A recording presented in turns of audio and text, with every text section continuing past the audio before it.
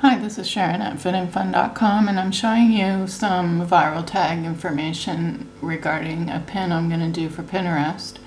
And what happened is one of my groups wanted me to pin something in a sharing post, and I come to my Pinterest analytics, and I'm looking at my top impressions from the last 30 days.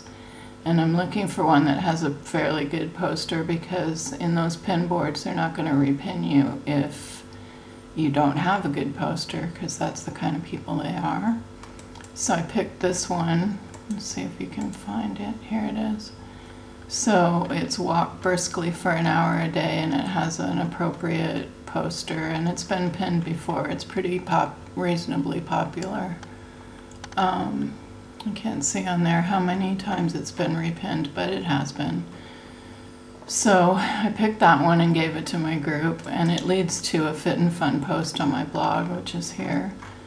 And then from there, I use the little indicator over here up on my Viraltag pin thing. And when I click that, I get a Viraltag screen, which you see here. And originally it was just to pin this once, and then I just kept hitting clone, clone, clone, clone, clone, which is right here.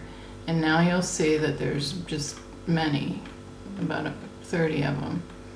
And the reason there's so many is because they're going to all different groups. I think all of these are group boards.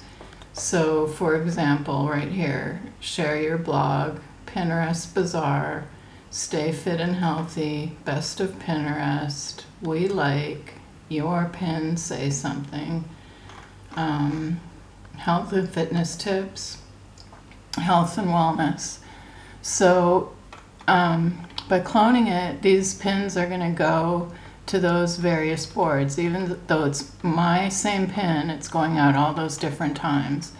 And when I click down on the schedule, it brings up the little schedule screen, and I've got it starting on the 10th at 11:30 in the morning every 24 hours.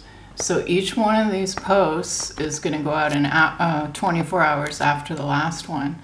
So if you look at my feed later, you're not going to see post after post like this, because there'll be other ones in between them.